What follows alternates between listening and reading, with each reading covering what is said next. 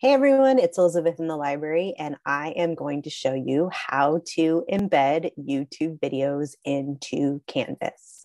This is super easy. I do it all the time. So here we go. The first is find the YouTube video that you like, click on the share button, and then you're going to click on embed. And all this code comes up, but YouTube makes it super easy for you. Just click copy. Now we're going to go into Canvas. You will be in the page that you would like to add the video. You need to make sure that you've clicked edit.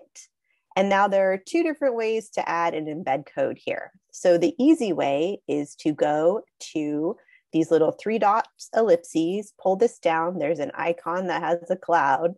And if you click on that, it's the embed code, and you just place the embed code in there. And I will tell you really quickly that I always modify my embed code just a tiny bit because I don't want, when the video has finished playing, for a whole bunch of suggested videos to come up. And the reason is because those suggested videos are not always related to the topic I have. Like if the student was signed into their YouTube account, they would actually get suggested videos that totally come up that they might be interested in, which I think it's great that they watch those videos.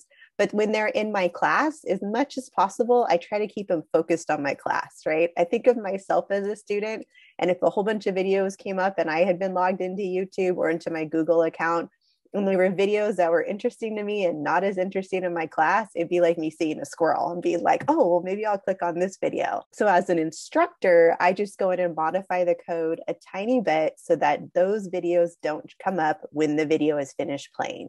And the way to do that is you go to the end of the URL in the embed code, you put a question mark, REL equals 0. And what that means is that there will be 0 videos that come up when the video stops playing.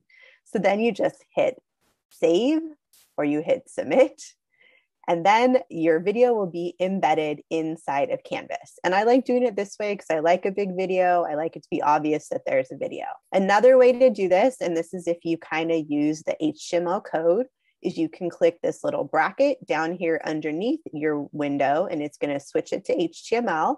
And then you would go to the part where you would embed the code.